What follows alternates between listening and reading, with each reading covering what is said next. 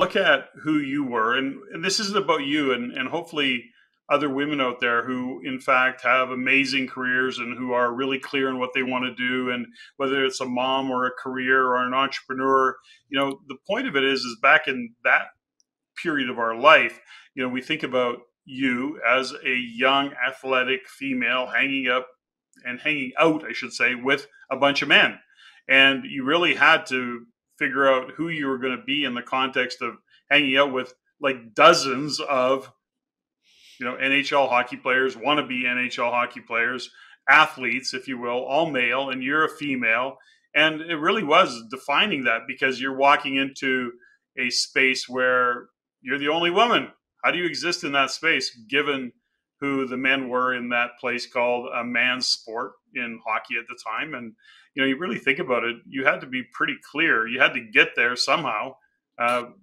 What was it for you in terms of when you think about that time and realizing that you're not one of the guys?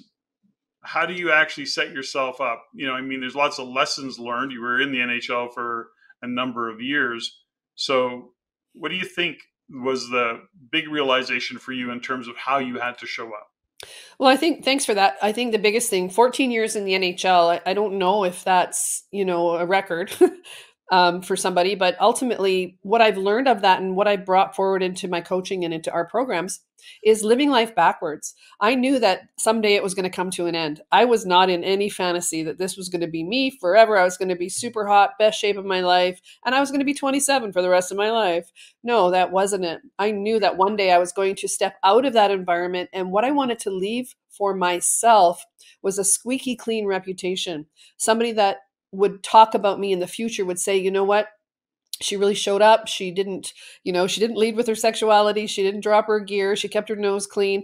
I started setting those intentions very early on in my career, because I knew how vulnerable if I made a mistake, screwed up, showed up at the wrong bar at the wrong time, dated the wrong guy at the time, and then ultimately I knew my reputation would be compromised, and I wasn't prepared to do that. And I don't know how I knew that. I knew my mom had taught me a lot about being a woman in a man's world, but she never said you don't have to be yourself. You don't have to not be a woman. You don't have to try to be, put the boots on and be the guy, go smoke behind the bar. That was never how I held it.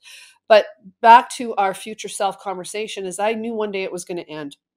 And I wanted to be the person that could turn around and look and be proud of my career, be proud of myself, be proud of the values that I set and that I stood my ground, so that when I was going to build my what's next, which I had no idea what that was going to be, into the personal coaching and the personal and performance psychology realm, I didn't know that was going to happen, but I knew that I needed a reputation that was going to carry me forward regardless. And I think that's what we're talking about right now, is around trajectory. I was working backwards from who I wanted people to talk about me in whatever way they were going to talk about me. I wanted it to be in a positive way.